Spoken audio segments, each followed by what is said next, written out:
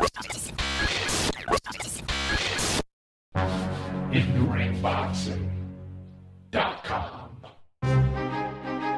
up, boxing fans? InTheRingBoxing.com. I'm joined here with Elvin Ayala. He's 21-5 with 1 draw, 9 by way of knockout.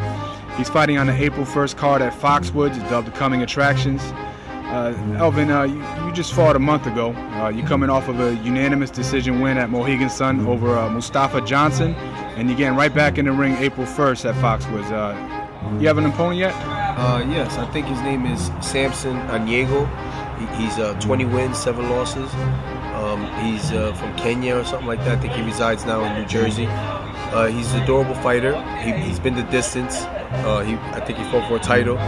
I'm pretty sure he's coming to, well conditioned, and he's probably coming to win. I'm not gonna let him win though. I've been training hard. I'm doing my thing. My last fight was pretty much to shake some rust off. This fight, I'm looking forward to being a lot more crispy, a lot more sharper in my punches, and more smoother. All right. So from what you know about him, you know that he's a well-conditioned fighter, or you're just assuming that he's probably gonna be? I seen one video of him. I seen him moving around, throwing punches. He's a counter puncher. His opponent threw some punches. He smacked it out the way and was throwing punches back. And he doesn't get tired. He didn't look like he was tired to me at all.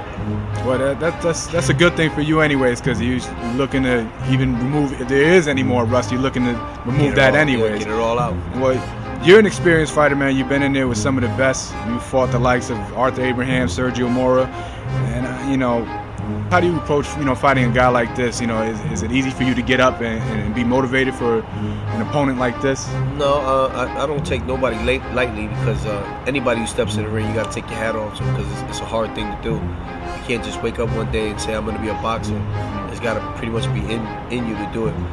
I feel very confident, but not because of who he is, just because of who I am. And the experience that I have in my life, with boxing, out of boxing, I just feel a lot more better, a lot more mature now. So, and I'm looking forward to capitalizing on that. How's the training been? Training's doing great. It's doing really good. Sparring? I'm putting in some good sparring. It's not that, because I'm getting left-handers and I gotta get some right-handers, and then the guy's tall, so I don't want to spar nobody who's short, with short arms. I need somebody who's tall and long arms. So we're getting a few of that, but it's doing pretty good for the most part. And what can fans expect to see from you April 1st? They can expect to see me being explosive, very fast, sharp, and accurate with my punches. What's your plans for 2011? I plan to get a title and defend it a few times and put my name out there the way it should be. I don't want to be known as, oh, he fought for 3 world titles, and oh, he could have made it, and he has champion qualities. I want to be known as the champ. I want to get the title and hold it and really rep who I am. Show that what I can do. I can really do this, and that's why I'm still here, because I can do it. I only got 14 amateur fights, so I don't have like a lot of boxing background, with the Pan Ams and the Olympics and all that stuff. But I got a background in the streets where it raised me crazy, and I grew up fighting. So now I made a profession out of it, and I'm a lot more mature than I was before. So it's a lot better. Okay, I'm asking every fighter that I speak to, what's your official prediction for Pacquiao-Mosley? I gotta go with Pacquiao. I think Mosley. I think Mosley is a great, hell of a fighter, but I think Pacquiao's just got it right now. I think the momentum is with Pacquiao. The gods is with Pacquiao right now. You know what I mean? I hear you, man. Hey, what weight actually is this fight gonna be at? Super middleweight. I moved up in weight since the last loss I had in Canada. It was 160. I couldn't make the weight, and after that loss, I didn't feel too good at making 160. Oh, okay. 168. All right. So 168 is a loaded division, and you're saying you're looking for a world title. Any specific?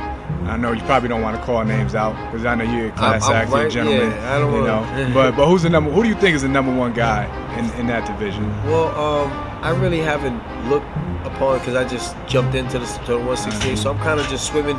I'm swimming in the waters right now. Okay. So I really haven't, but I'm pretty sure once I get some decent knockouts in the 168 division and show that I belong with the big boys, that it'll start happening all by itself.